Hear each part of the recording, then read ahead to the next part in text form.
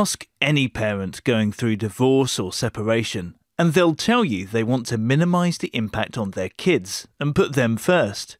But how do you keep the focus on helping your children grow into stable, happy, thriving adults when you are making hard decisions, such as living arrangements?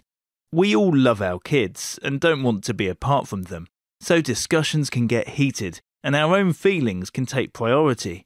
It's important to remember that separating from your partner is a sad thing, not a bad thing.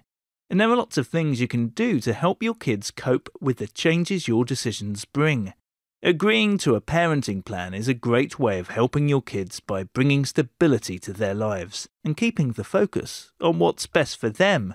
It's an easy way to organise and keep track of all the decisions and agreements you and your partner make about your child, and can evolve over time as your children grow.